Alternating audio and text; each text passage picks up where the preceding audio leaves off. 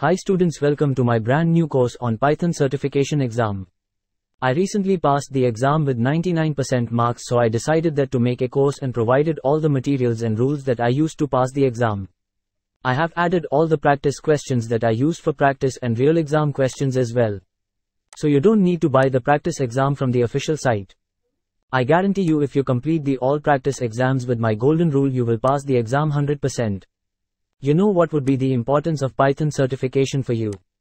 But I shall guide you golden rules to get best out of this course and pass the PCEP 3002 exam in one go and open the road for next higher level certification and career progression. The golden rule is that you solve each and every questions with logical reason that why that option is correct and others are not.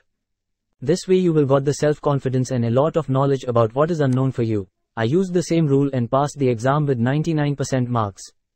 This course has been designed especially for the beginners. The course has been divided into 6 sections according to exam pattern.